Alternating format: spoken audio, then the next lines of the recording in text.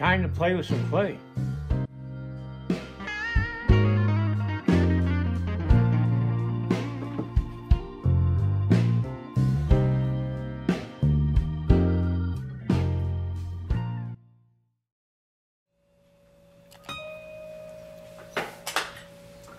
Alright, plans have changed. I've got to work on another clay.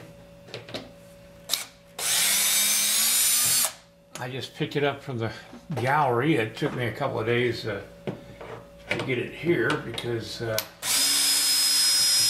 people that owned the gallery were on vacation and I had to wait for somebody that, the sister of the gallery owner, to contact me, and she contacted me today and I picked up the clay. I've got to get it ready to go to the foundry for a bid. And let me explain something about bids.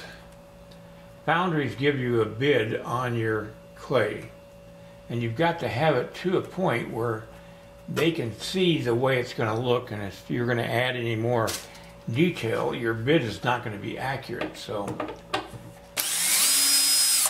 the clay is pretty much where it's going to be. I have cleaning up to do on it and additional detailing to do on it before I take it to the foundry for a final bid.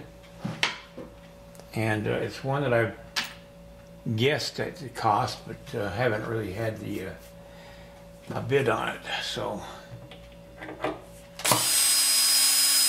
I'll either take it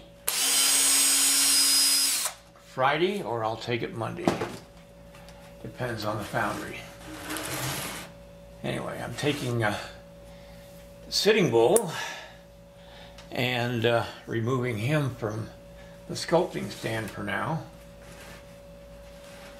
I'll be working on this clay for a couple of days, and I'm going to get this centered on my table.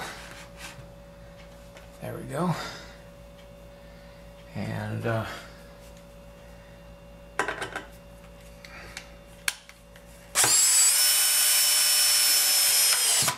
I gotta screw it down to the table so it won't be falling off or moving on me. There. And I'm taking the dog off. I decided to not put the dog on, and I'll explain that in a second here. The reason is not everybody wants a dog on it, and besides that, the dog will increase the cost of producing this a great deal. So I'll put the dog aside and work on it separately for another piece. But right now, it's not going to work out on this one. I like the idea, but an idea can be really good, but then the cost goes skyrocketing on the sale price of the bronze. And you got to make it so you can sell them. Alright, I'm going to put the dog to one side, and tomorrow I'm going to work on this clay a little bit. I got a lot of detail work to do on it yet. I got the buffalo robe detailing to do yet, and I want to finish off the base.